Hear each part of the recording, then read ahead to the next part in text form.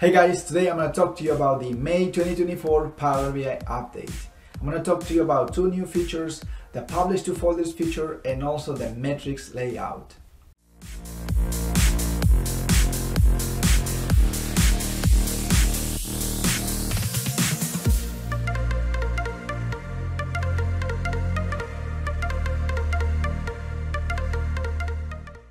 Hey, before we get started, if this is the first time you stop by this channel, or perhaps you have been watching my tutorials for a while and you haven't subscribed to the channel yet, this is the opportunity.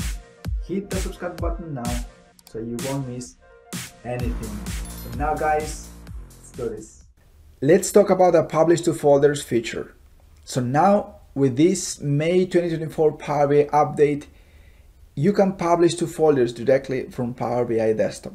So how do we do that? This is quite straightforward. If you go over here to the publish button, hit this option right here, save the changes, and then this window pops up, and now look for the workspace where you want to add this publish report to. For this particular case, I have a workspace called Keeple Analytics. I'm going to be selecting that one, and I already create a folder in this workspace. So I'm going to be selecting this folder, and then the next step is going to be select, and this is published into Power BI now. Let's give this a few seconds. Success, and it says got it. So let's hit got it. Boom, you're good to go. So now let's take a look at the Power BI service.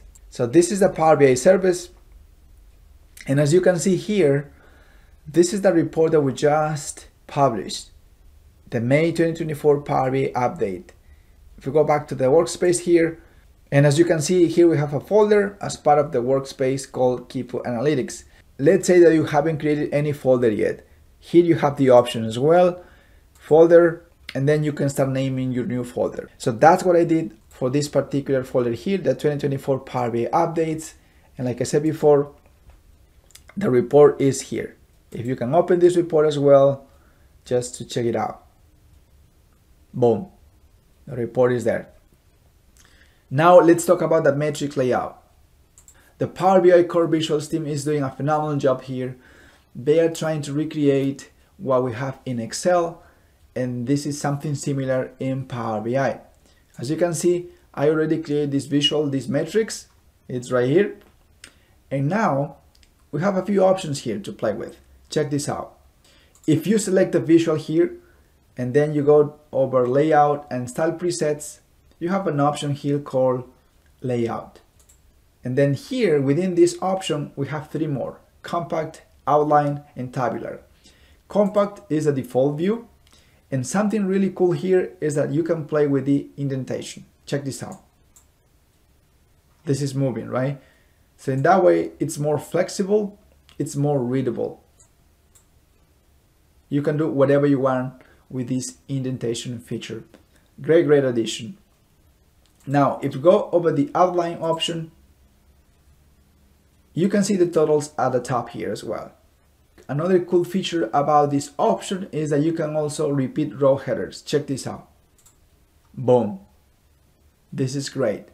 And now finally, we can go over the tabular option here as well. And this is bananas.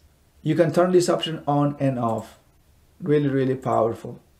And then another cool feature here is also blank rows. You can also add blank rows, so in that way you can read this data better. Check this out. If you activate this option, blank rows, boom. Between each category, you can see space here, a blank space. So now you can read this data better, so much better. There you have it, my friend. The May 2024 Power BI update has new features, published to folders, and also metrics layout are a couple of them. If you found this tutorial helpful, as always, check these tutorials out. Really great content as well. Again, if you haven't subscribed to this channel yet, this is the opportunity. Hit that subscribe button now so you won't miss anything. Thank you guys for your time, and see you in my next tutorial.